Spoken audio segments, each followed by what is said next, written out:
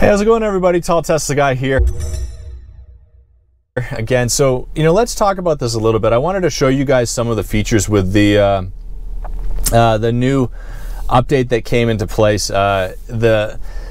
With the software version 2020.48.25, which is the one that I got. I talked about it in a previous video, but you guys know I don't have the boombox feature, which is okay. I'm okay with that. I do have all the other features though, and it is kind of neat that they're making these changes though.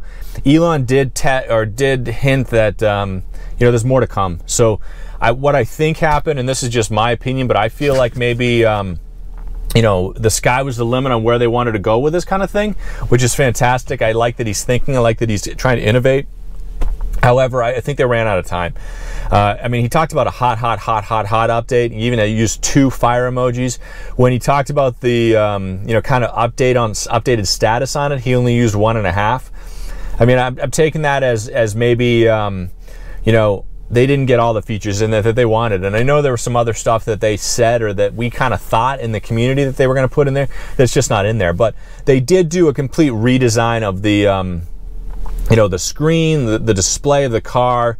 There's some driving stuff that changed. You guys know about the boombox. People are kind of in a love it or hate it, almost like the Cybertruck design with the boombox, because, basically what it's doing is, it's a pedestrian warning system. So it basically tells pedestrians around you that the super quiet car is creeping up on you, and I get that. However, it's not like it's silent completely, but it is pretty quiet. So if it's a safety feature, I'm all about it. People are showing it that you can actually play the music from the car through the speaker. That's pretty neat too, and it seems kind of like a Easter eggy sort of gimmicky kind of thing, but nonetheless, I think it's kind of cool. And then on top of that, people were using it to Santa mode. They play the Christmas music through it, and you can even put 4 or 5 of your own types of music through there, which is kind of neat, or people thought you could. Some of the stuff with the games in there comes into play when you're stopped. Some of the stuff with the navigation, we still don't have waypoints yet, even though Elon hinted that we were going to get them. So stuff like that still hasn't come yet, but I'm thinking that it's coming down the road. So let's take a look at it really quick. I wanted to kind of jump into it and just kind of show you.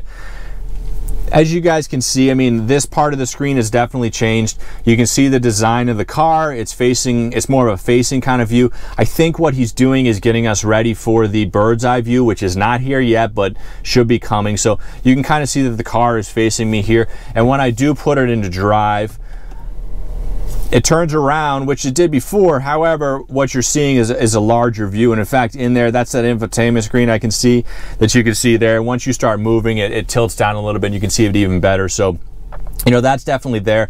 This stuff here being on the side instead of on the top, my regen is on the top there, my battery indicator is on the top. It's more a little bit to the corner than it used to be.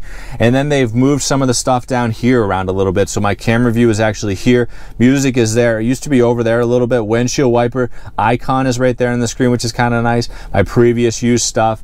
This is kind of odd a little bit. It's moved over slightly, being that my heating and cooling stuff is kind of over there. Now I'm gonna have to reach a little bit further, but I'm 6'5", as you guys know, so I don't mind about that at all.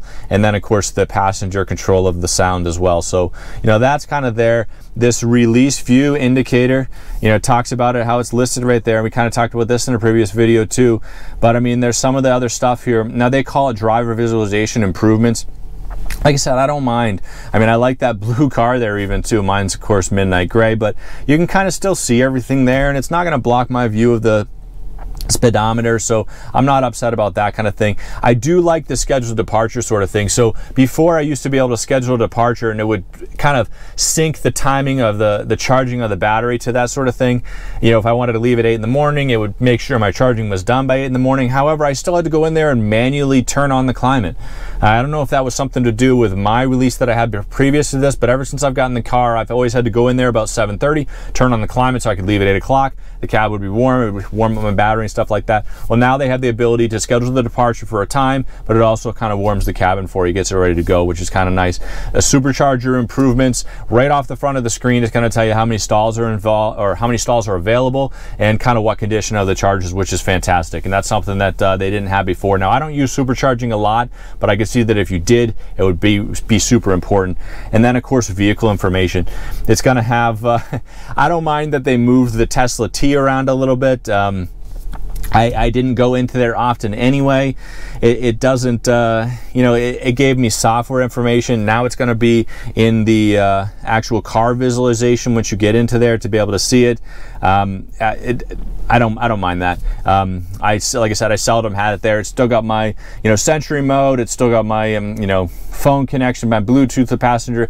I mean, everything is still kind of there. So being that my car is up to date, I mean, it's still got everything that I need there. You know, one of the bigger features of it too, though, is going to be toy box. You're going to kind of find everything that you had before. You know, normally, or you would have the boom box on the top if it's something that your car has. Mine doesn't have the speaker, so I don't have it there. Coming into entertainment is a couple of new things that they put in there, a couple of new games, Cat Quest, Solitaire, Polytopia. One of the neat things, or kind of odd things about Cat Quest, you actually have to use an external you know, remote control to play that, or a controller. Now, I don't have that, but you know, people, you can use a PlayStation controller even for it, but I don't know as though that'll be a super used game just because of that kind of thing. Solitaire is kind of nice, and then it's got all the standard games that you had before. You know, that kind of thing is neat. It's neat that they have that in there, but one of the functionalities that is kind of neat, I suppose, is that you can actually play the game while you're driving. Now, not as the driver, because it specifically says, are you the driver, yes or no? And if you put in there that you are the passenger, it will let you play. So, I mean, I guess they're getting ready for full self-driving to say, like, hey, down the road, full self-driving, car is driving for you. As the driver, you can play the game while you're on a long road trip, but currently you cannot now, and it is not safe to, obviously. So you wouldn't be doing something like that. But, you know, outside of that, I mean, it's still got all the camera angles. It's still got all the views. You guys can see my messy garage, which is kind of neat or not. It's got the, you know, consumption charts. Obviously, my consumption is pretty bad, but I've been only driving local and not even on highways. You know, that kind of stuff is sort of neat. I mean, it's all the same essentially as it was before, so that part of it didn't really change much. They talked about putting in the feature, the functionality to turn the blinker on, and then the side camera would come on. There was no reason not to. It's not in there yet, but similar to Waypoints, they haven't done it yet. So, you know, I mean, this is the kind of stuff that we were talking about before, with it just being the scheduled departure. So, you know, I kind of wanted you guys to see some of that stuff. I mean, it's just, I'm diving into more of it. I'm going to jump out on the road a little bit later on today, and I'll kind of do some shots on that so you can sort of see it. I'll give you guys my opinion on the functionality of once we get to that point. But, you know, all in all, I'm happy with it. I'm happy with the design. I'm not going to be one of those people that just tear it down and bash it up. I know they're going to make changes to it. I know they're going to make adjustments to it as they move forward. So it just becomes one of those things that, you know, they're going to constantly be improving on.